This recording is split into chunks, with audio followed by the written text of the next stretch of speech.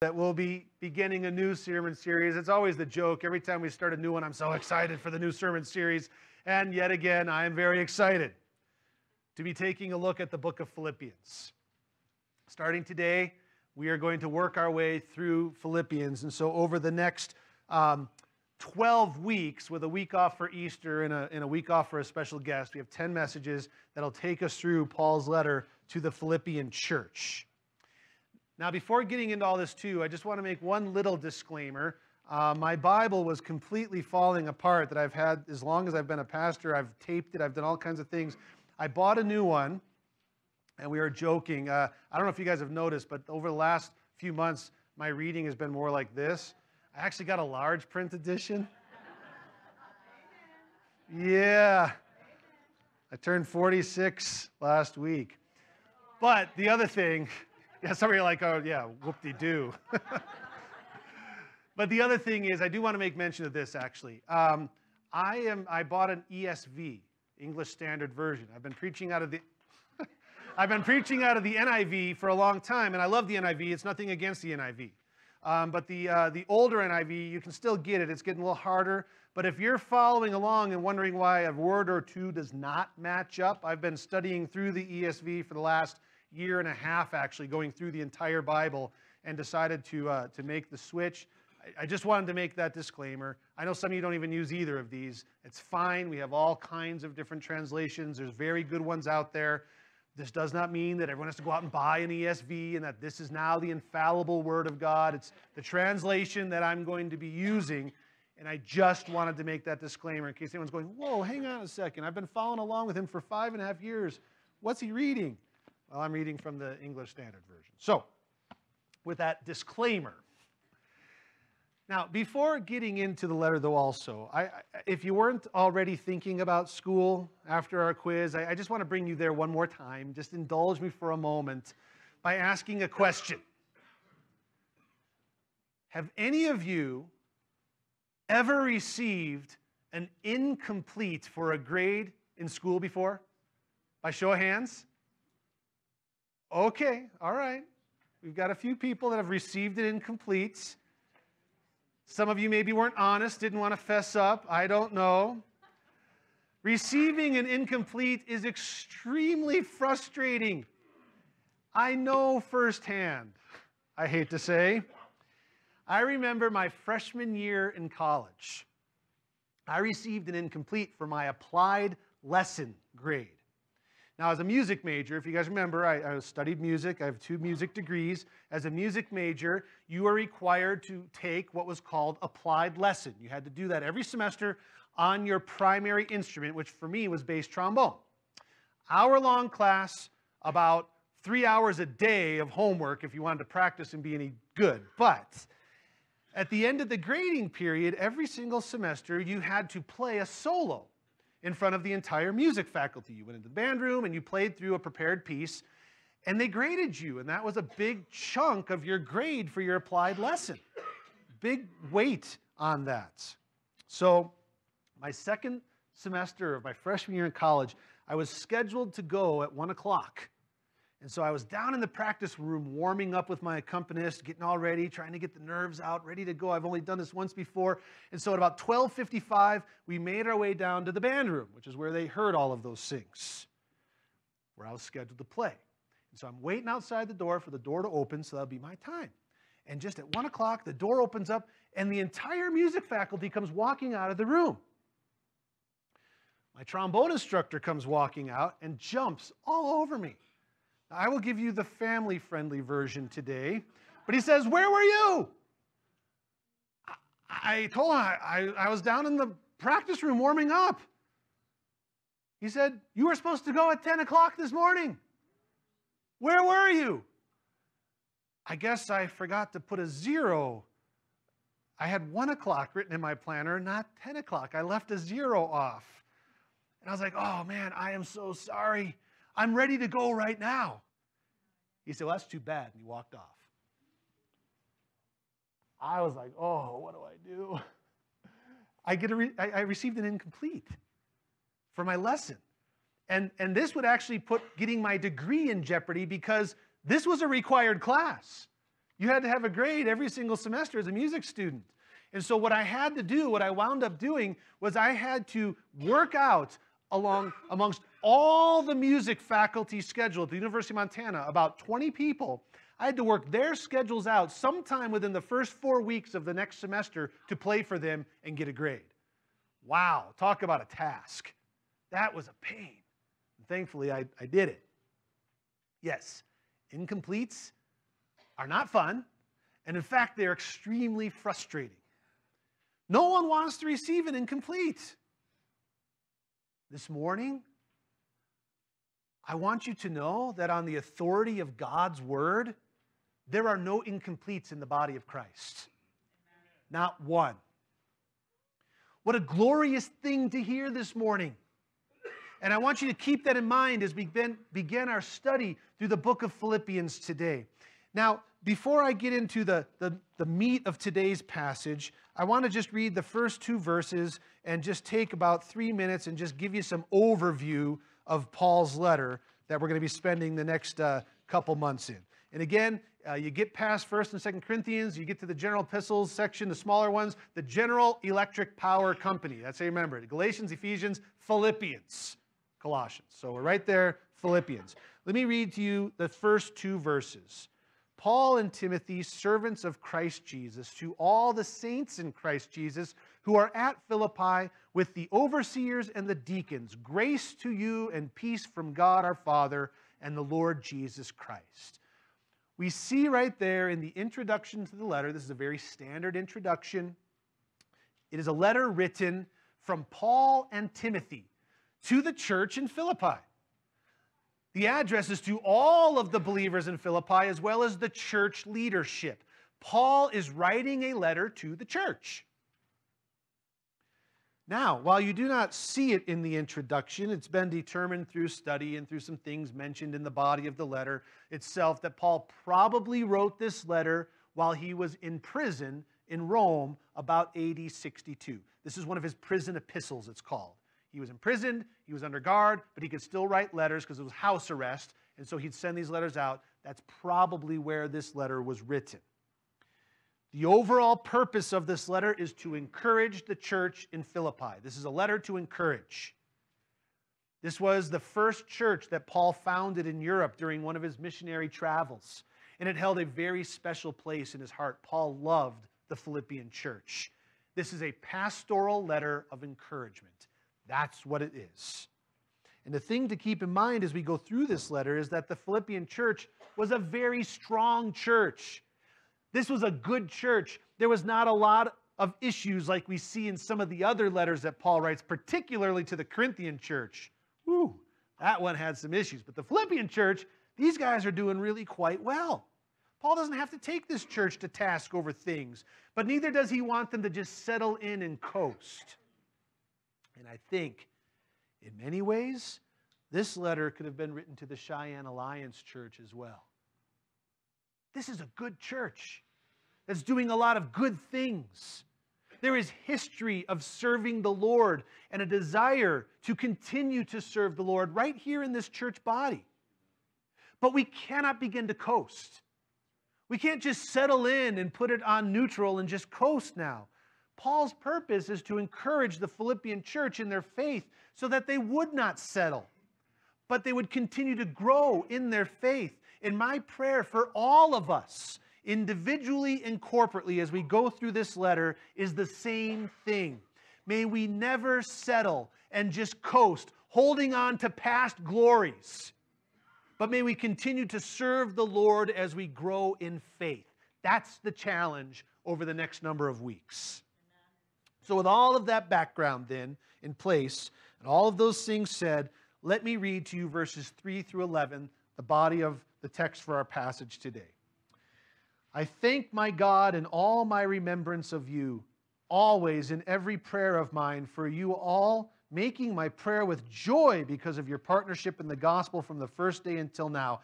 And I am sure of this, that he who began a good work in you will bring it to completion at the day of Christ Jesus. It is right for me to feel this way about you all, because I told you in my heart, for you are all partakers with me of grace, both in my imprisonment and in the defense and confirmation of the gospel. For God is my witness how I yearn for you all with the affection of Christ Jesus. And it is my prayer that your love may abound more and more with knowledge and all discernment, so that you may approve what is excellent, and so be pure and blameless for the day of Christ, filled with the fruit of righteousness that comes through Jesus Christ, to the glory and praise of God. Paul begins the letter by letting the church know that he prays with them regularly with joy. Really, Paul is highlighting what he prays for the Philippian church all the way through verse 11. And this really is a great prayer for a church. In fact, I think it serves as a model prayer that each of us can pray for our church. And I encourage you to do so. As you just look through these verses, pray that out loud for Cheyenne Alliance Church. And the other thing that we see in these opening verses is that Paul is filled with joy. When he thinks about the Philippian church, his heart is warmed, a smile comes to his face, he is filled with joy. What a great thing to be able to say. And it got me thinking. When people think of the Cheyenne Alliance Church, are they filled with joy? That's a pretty strong question. When people think of the Cheyenne Alliance Church, are they filled with joy? Whether they're part of this body now, have been part of the body in the past, are part of another body but have done things with our church, are they filled with joy when they think of Cheyenne Alliance Church? I hope so. This should encourage us to make sure that we are living our lives in such a way, both individually and corporately, so that when people think about Cheyenne Alliance Church, they are filled with joy. I hope we could say that across the board. Now, one of the things that jump out in Paul's prayer is contained in verse 6. And I am sure of this, that he who began a good work in you will bring it to completion at the day of Jesus Christ. What a wonderful statement of confidence in God. What Paul is saying, in effect, is this is God's church, and he is completing it. That's what he's saying. This is God's church, and he is completing it. He's saying that about the Philippian church, and he's saying that about our church. This is God's church, and he is completing it. Jesus himself affirms that it's God's church and that God's the one doing the building in Matthew chapter 16, verse 18. And I tell you, you are Peter, and on this rock I will build my church, and the gates of hell shall not prevail against it. God is building his church, and there is nothing that can stop God's work and him bringing it to completion. God has a plan, he is working it out, and there is nothing that will get in his way. Nothing. Does anyone here today have an unfinished project at home or at work? Okay. You know, perhaps there's some repair job at home, at the house, that simply needs to get done, but you don't have the expertise perhaps, or the resources, or even maybe the motivation to get it done and completed, and so it sits there in this perpetual unfinished state, staring up at you every time you walk in the room. Understand that that is not true for the church. That is not true for this church. God will finish what he has started when it comes to his church. We can say that emphatically. God will finish what he has started when it comes to his church. You can bank on that. Now, I believe that this is true for both the church corporately, the church, the church with a capital C, worldwide, for this church corporately, as any other church corporately, and I also believe that it's true for the individual believer. God has no incompletes on both the macro and the micro level. Do you sometimes feel as though you're not making any progress in your spiritual life? Does that ever assault anybody in your mind? Understand that when God starts a project, he completes it. God will help you grow in grace until he has completed his work in your life. When you are discouraged, remember, God won't give up on you. He promises to finish what He has started. God will not begin a work in you to only kick you out on the curb and drive off, leaving you there. When you feel incomplete, unfinished, or distressed by your perceived shortcomings, remember and be confident in God's promise and His provision. Don't let your present condition rob you of the joy of knowing Christ or keep you from growing closer to Him, because He who has begun a work in you is faithful to bring it to completion. And when we hold on to these truths, it helps us to remember the true foundation for any spiritual growth, really. Again, both individually and corporately for the entire church. Understand that the foundation for spiritual growth is recognizing that it is God who began a good work and He will bring it to completion. That's the foundation for spiritual growth. You have to know who begun the work. You have to know who's going to bring it to completion. It's not up to you. It's God's work in you, both individually as a person and the church as a whole. This is God's church, and you are His child. He has begun a good work in the Cheyenne Alliance Church. He has begun a good work in each of you, and He will bring it to completion.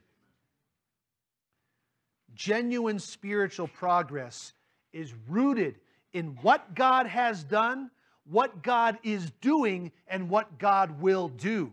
That's genuine spiritual progress.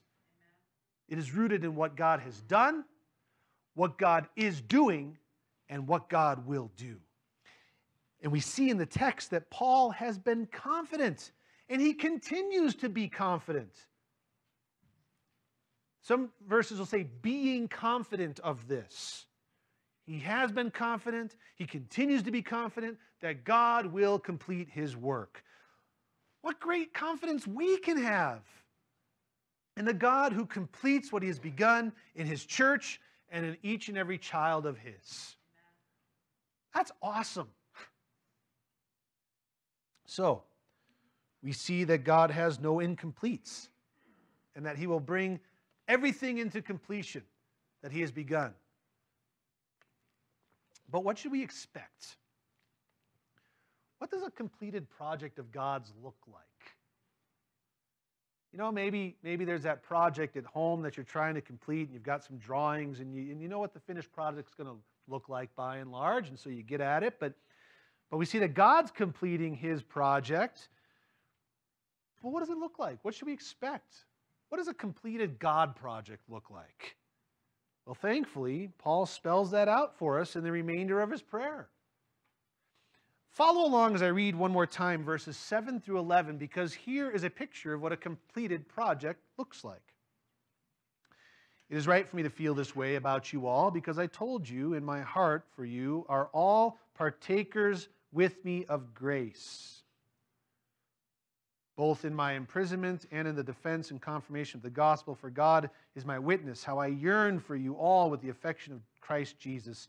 And it is my prayer that your love may abound more and more with knowledge and all discernment, so that you may approve what is excellent, and so be pure and blameless for the day of Christ, filled with the fruit of righteousness that comes through Jesus Christ, to the glory and praise of God.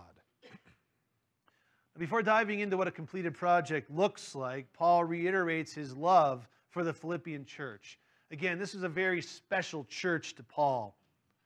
It was near and dear to his heart. Paul's love for the Philippian church was deeper than just human emotion. Oh, boy, I love that church. No, it was the selfless affection of Jesus Himself. He loved the church just as Christ did. And I really do hope that each of us can say the very same thing. I pray that we would be filled with love for our church family, and that being a part of this family, the Cheyenne Alliance Church, would be one of the greatest joys in your life. I pray that. You know, life can be hard, no doubt. But when you are involved in a loving church family, it makes a huge difference. May each of you be filled with love for each other and for what the Lord is doing as we live life and serve the Lord alongside each other. That's how it should be. We say we connect, grow, serve at this church. And I pray that we do each and every day more and more so. Now, as we read through the text, we see four things emerge that we can expect as Jesus brings us to completion. And the first is that we are partakers of grace together. That's part of the completed project. We are partakers of grace together. We all share in God's grace. And this is true, especially in initial salvation. We've all been saved by grace. There's no one that, if you're saved, you've been saved by grace. Every single person was dead in their sin with no hope for life, but God broke through with grace so that we could receive salvation that is available only through Jesus.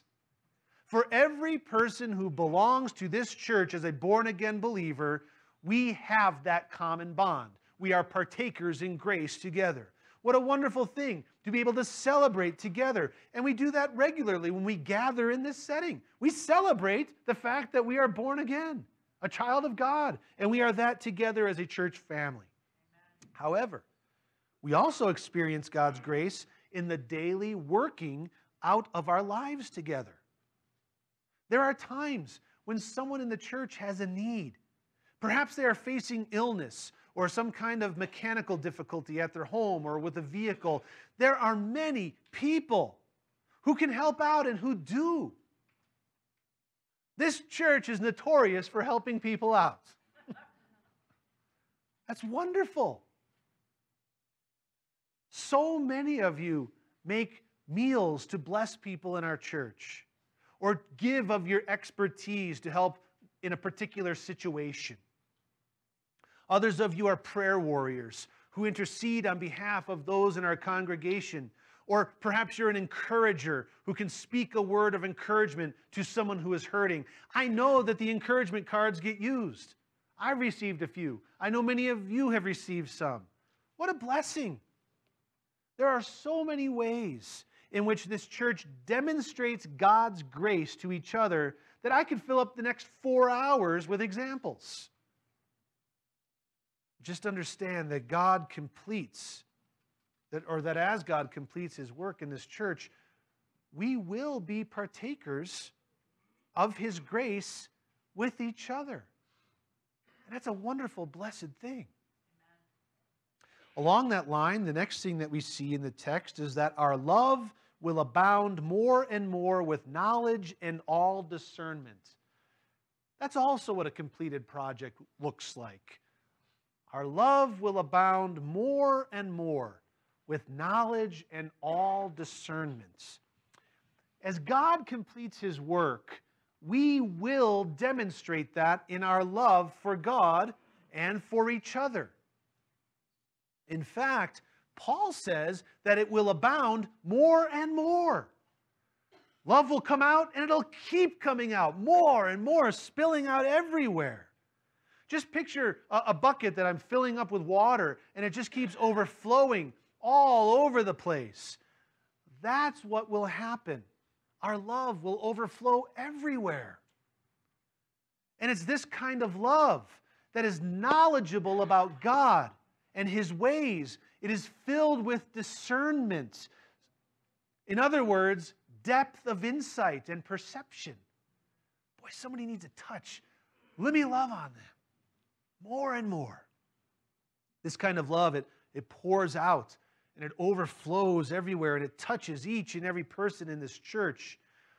If you have ever been to Pirates Cove Water Park in Englewood, Colorado, just outside of Denver, I know some of you have been there. We've gone there together, actually. It's sort of like that big bucket that dumps water on you. If you haven't been there, there's this giant bucket. I mean, it's huge. It sits on top of the water park play area, and it's constantly being filled with water. There's like this big hose. And when it's full, this bell starts to sound, and everyone goes running over to this big X. I mean, it's huge, like the size of the stage. And then it tips over and it dumps water on you. I mean, saturating you, maybe even like up to 30, 40 people get soaked with this as the water dumps out. This is how it is with the church that Jesus is completing. Our love pours out onto everyone, meeting needs with all knowledge and discernment. In other words, spending time on the things that really matter and building one another up in ways that they really need. Now, the next thing that we can expect as Christ completes us is that we will be able to approve what is excellent so that we are pure and blameless. That's the next mark. We will be able to approve what is excellent so that we are pure and blameless. This helps us to know what is best and what will really honor the Lord. There's a lot of things that we could be doing as a church. I get phone calls all the time about the next great thing that I should be doing if I want to grow my church. You think phone solicitation is bad at the house? Becky can attest. It's notorious in the church. I bet you we average 5+ phone calls a week of someone wanting us to buy into the next great thing. But we will know or be able to approve as to what is excellent. We know what will really honor the Lord. We will have the ability to differentiate between right and wrong, good and bad, healthy and dangerous, vital and trivial, so that we can build one another up and further God's kingdom, yes. But we will also be able to decide between acceptable and right, good and best, important and urgent. In other words, we will know what really matters so that we spend our time as a church truly honoring the Lord, not getting bogged down into all kinds of other things. Churches that truly know what they are about and maximize their efforts to do kingdom work, that's a great place to be. People are valued, they're used by God to do great things, and the church in turn is blessed. And this is where we are going. And it is the work that God is doing right here in Cheyenne Alliance Church. And He brings His church to completion. And each of us gets to be a part of it. Isn't that cool? Isn't that awesome? What a team to be on. Now, the last thing that we see in a completed church is that we are filled with the fruit of righteousness. We are filled with the fruit of righteousness. When you are in a church that God is completing, you will see love, joy, peace, patience, kindness, goodness, gentleness, faithfulness, self-control. Little sword drill. Where is that? Galatians, Ethan, my man, 5. 4. Yeah, my man. Good job, Ethan. Yeah. Good job, Ethan. All right. Galatians chapter 5, verses 23 to 24, if you didn't get that. The fruit of the Spirit. It's all listed right there. When we are in a church that God is completing, we will see that fruit. It'll be lived out among each other. And this helps to build the church up even more, because who doesn't want to experience love, joy, peace, patience, kindness, goodness, gentleness, self-control, faithfulness, self-control? Does anyone here not want to experience that? We all do. And when we experience that more and more, it's a wonderful thing. That's what happens. We are filled with the fruits of righteousness when we belong to a church that God is completing. Now, the other thing about this is that God, He will get the glory for the fruit because it's only possible through Him. Amen. A healthy, mature, and completed church will never pat themselves on the back for all the good fruit, because it's only possible through Christ. When we exhibit love to one another, praise God. Don't pat yourself on the back. When you have a moment of self-control within the body of Christ, thank Jesus for allowing you to have that. He's the one that produces the fruits. Wow. What a wonderful start to this great letter. God is working in His church. God is working in the Cheyenne Alliance Church. And God is working in each and every person that makes up this church. When you are a church, or in a church that belongs to Jesus, truly belongs to the Lord, you will be completed. And it's awesome. You know, some of you raised your hand when I asked about unfinished projects at home or at work, and I hate to say I could be right there with you. I've got a floorboard that reminds me every time I walk on it. You may look at those projects and see failure written all over it. Every time that floorboard gives way, maybe you think, failure. I'm a failure. I don't know. But one thing I do know is that God does not see failure when He looks at the Cheyenne Alliance Church. And He does not see failure when He looks at you. He sees His grand project that He will bring to completion. There are no incompletes when it comes to what God is doing in His church and in you. Amen for that. Amen. Let's pray. Father in heaven, You are the God of completion. And You call people unto Yourself. You remove their sin and You give them life. We are new creations, created in advance for good works that You've created for us to do. That is true individually. That is true corporately. There are no incompletes when it comes to Your project. And Lord, I thank You for that. There are so many places in my own life that I need You to continue that work, and You are faithful to bring it to completion until the day of Christ Jesus. And that is true for each and every person.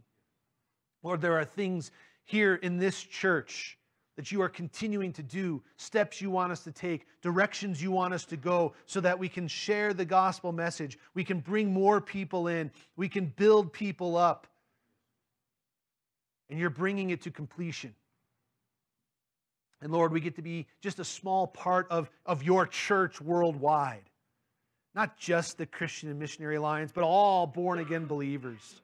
And You're completing that church.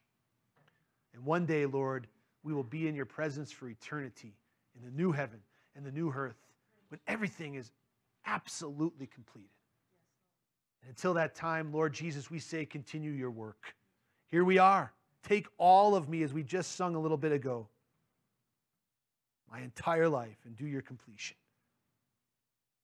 We thank You that we can be confident of this, that You, who began a good work, is faithful to bring it to completion until the day of Christ Jesus. We pray this in Jesus' name. Amen. We're going to close with one last song.